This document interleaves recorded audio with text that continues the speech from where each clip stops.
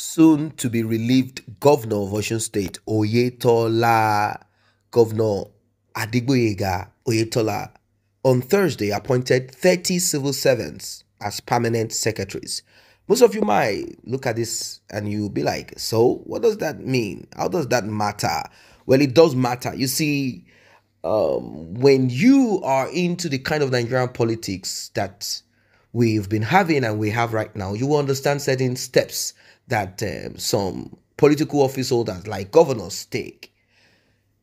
We know that the new incoming governor is going to want to shake the system up a little bit and do this and that. That is why Oyetola decided to put in some of, in quote, dogs.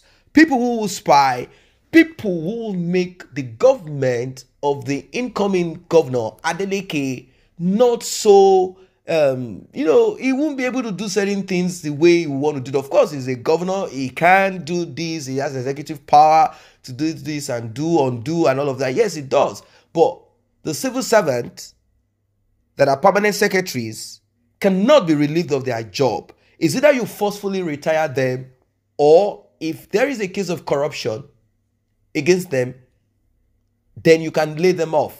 That is how it works. So it's going to be difficult for Adeleke, governor, the incoming governor, Adeleke, to relieve 30 permanent secretaries. If all of the secretaries are loyal, answerable to soon-to-be ex-governor Oyetola, then Adeleke will not have a free, or let's say, won't have 100% control of whatever it is that probably, the plans that he has. He will be able to execute all of these plans 100% without certain groups of people saying, okay, all right, but what about this and that? Now, if this civil servant decides to dance to the tune of Adeleke, well, we know how this thing turns out to be. Now, people are kind of like, oh, really? This man is a failed governor. Still, he wants to put in his dogs to act like spies. He wants them to act like spies. He wants them to sit in there to watch, give him report, etc. He knows what he's doing, even if his plans might be detrimental or not. We can't actually say, of course, if a party or a sitting governor is relieved of his position, either by election or whatever, he will want to continue. It's natural. He might want to continue. Although many of our politicians in Africa, when they are caught in some criminal or if they are unable to perform, they do not do that honorable thing, bowing out. They want to die there. They want to continue. They want to continue. That's what it is. So that is what he's doing. He's putting in his dogs to make it difficult for the next governor, because he cannot sack permanent secretaries. They either retire forcefully, either it retires them forcefully, or they will become directors. That's what it is. He has appointed 30. That's a lot. He has decided to put into the running of that country, the state, Osun State, he decided to put in these people to watch, to feed him info, to be part of the core of the running of Osun State, because you need directors, you need permanent secretaries to run civil service. The governor cannot do this alone. That's how it is. Commissioners are there. Yes, we do know that we have commissioner for this, commissioner for that, commissioner for this. But permanent secretaries are very important. Now, people are saying it's a pity. It's a pity that those that accepted this appointment, because the incoming governor Adeleke is going to look deep. He's going to find out their dirty jobs. No, it doesn't really work that way. It doesn't really work that way. It's going to be very difficult. These are guys that are people that are involved in politics. If he decides to use some kind of forceful power to do this and that, you know how it's going to be. There's going to be a lot of calamity in that state. We know that we have security issue in Nigeria already. There's going to be a lot of problem. It's going to be faced with this. It's going to be battle, war, problems, battle, fight, war, till if he's able to go for a second term. That's what it's going to be. That's how these guys roll, because there is going to be problem in Osun State.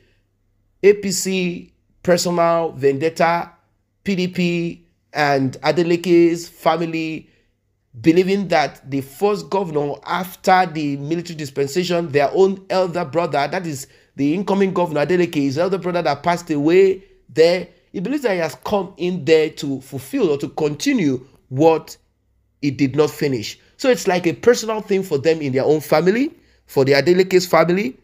And the governor Oyetola believes that he should be there. Do not forget that they had that election previously, and they had to go back to sit and do what they needed to do. They said, oh, Mr. Adeleke doesn't have certificate, this and that. He went back, he tried, he did what he could do. They went to the court, but he has been awarded, Mr. Come back, come in and become governor. And he's holding tight onto this. He's holding tight onto this. So right now, 30 people have been appointed as permanent secretaries. How is Osun State going to fare? How are they going to thrive? That is the question that a lot of people want to know. So guys, what are your thoughts? Are you from Osun State? Have you been observing, watching the kind of politics in Nigeria, in states, and what have you? What are your thoughts? Oyetola appoints 30 permanent secretaries. Just few days to the end of his tenure. He has made some changes right, left, and center, that we've all seen. Now, he has decided to do extra by appointing 30 secretaries, civil servants that he knows cannot be easily, it's not going to be possible for Adeleke to step in there and all of a sudden relieve the 30 permanent secretaries of their job. It is going to create a lot of, the constitution does not permit it. So it's going to create a lot of problems, and there's going to be like, oh, now we are fighting APC, PDP. These moves are detrimental to the growth of states.